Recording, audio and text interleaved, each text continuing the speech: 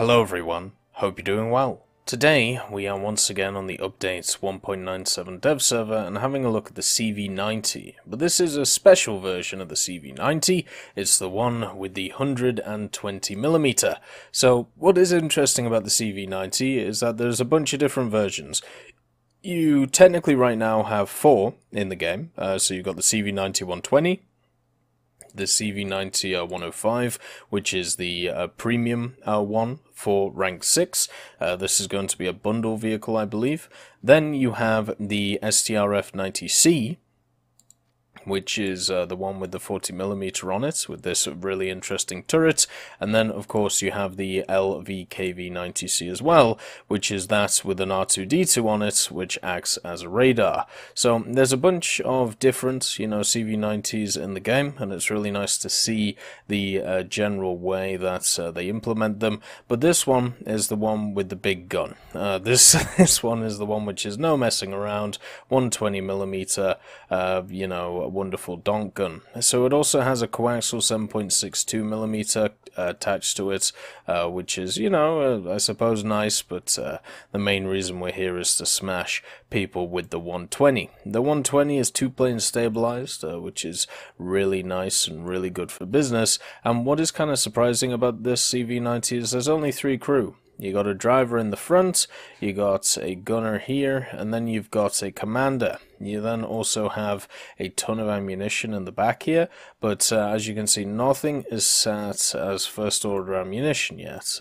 This thing can technically carry 40 rounds of ammunition. Obviously bringing 40 rounds would be a bit of a stretch, in my opinion, but what is nice about it is it also has some composite armor in the front of it, very similar to other machines that we've seen, such as stuff like the Type 89. This can help it against a lot lighter vehicles.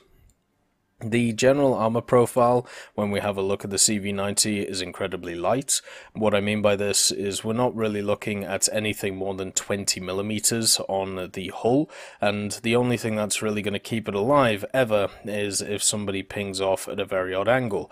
A lot of this impact angle, as you can see from the side view, is incredibly angled, but I still don't think this will help it that much, because what will happen is, shots will hit it, and then they'll bounce straight into the turret, and then they're not going to ricochet off, they're going to ricochet through.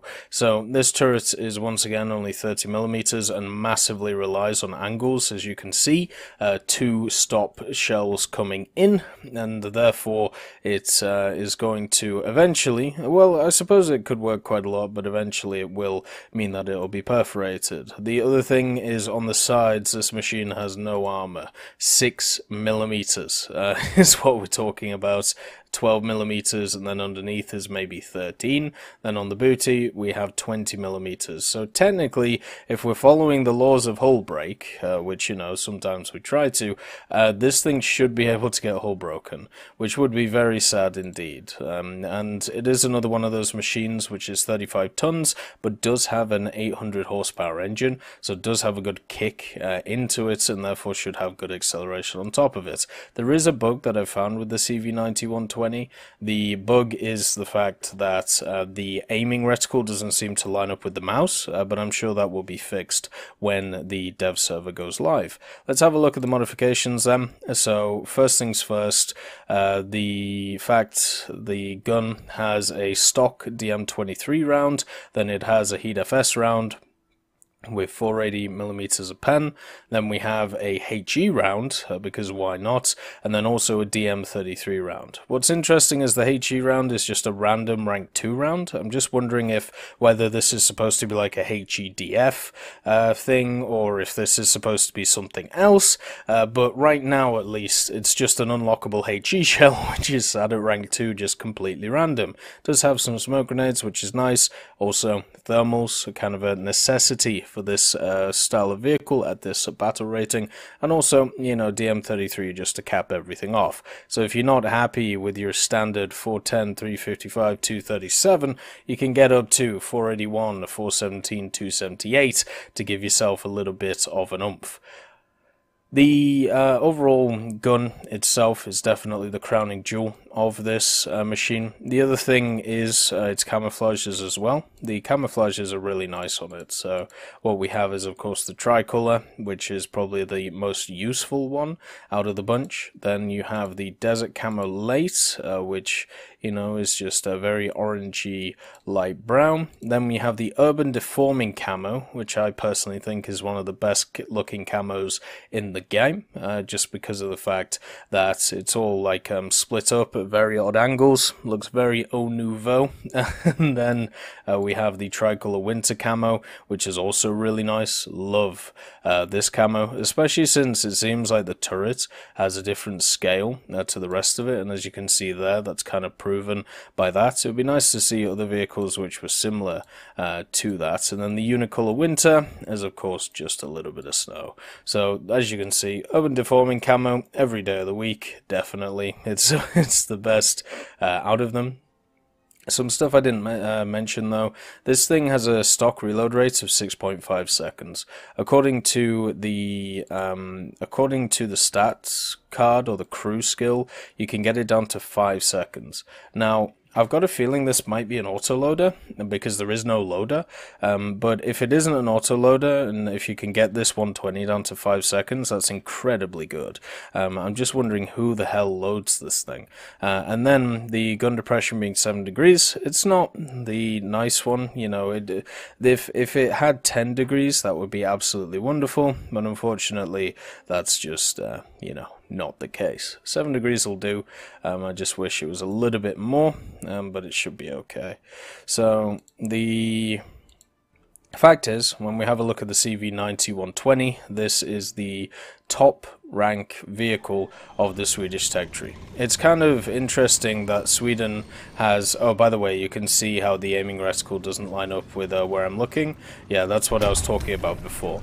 So it's kind of amazing that the Swedish tech tree has come out with a top tier. And what I mean by that is rank 7 ground.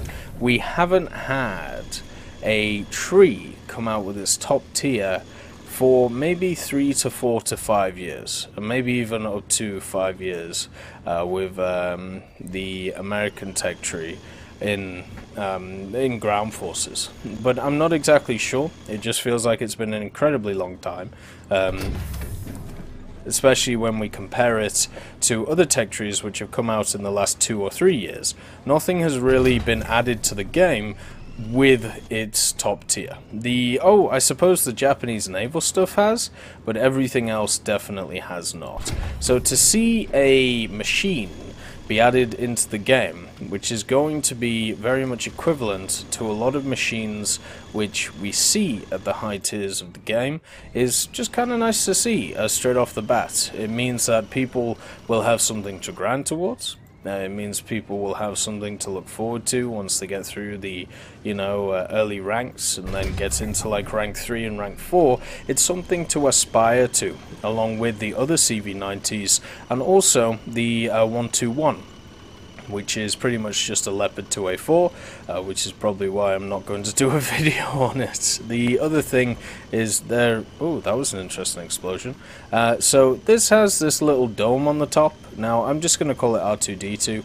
I'm guessing it's maybe... Oops. I'm guessing it's maybe some form of APS system, or it's some form of system to try and like keep the gun on target or see what I'm doing. I don't know. Like, it's as simple as that. I have no idea what's going on.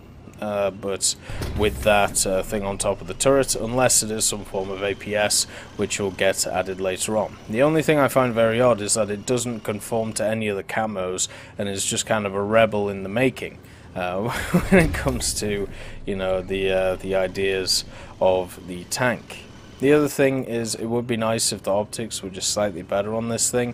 I obviously know that the muzzle velocity of the rounds is incredibly strong, but if we compare the muzzle velocity to this, to another, you know, vehicle of similar BR, there aren't many which are going to have worse optics when it comes to zooming as, you know, the CV90120. The other thing is that it does have dual drive. So you can turn very quickly in this machine.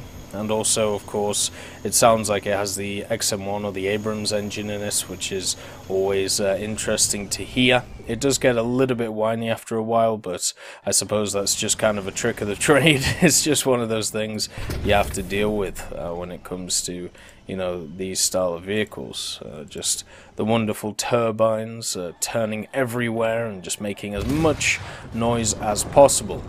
This gun in third person, once again, sounds like a revolver going off. Like it just sounds like I'm smashing somebody in the face with a revolver, and I don't know whether that's how you're supposed to do these things, or if not. But it is nice to see that, you know, the HE shell doesn't do too much, so using the APF SDS is the way to go. I always found it very cheap when people try and, you know, use HE or something in place of, you know, the true king, which is the correct ammunition choices. And at least the CV90120 gives you a little bit of all of them, so you can get a little bit of spice of life from them. And have fun with this, what I think will become a pretty meta vehicle. I hope you all have a wonderful day, and I'll see you next time. I just want to thank Ambrosius McClellan, B. Young, Blackie, Chris Giltnane, Daniel Stanton, Jay Wilt, John Ryman, Martinez, Super Cacti, Trigger Hippie, Eugens Terry, and also Elove Goat and Samuel Slick for supporting the channel.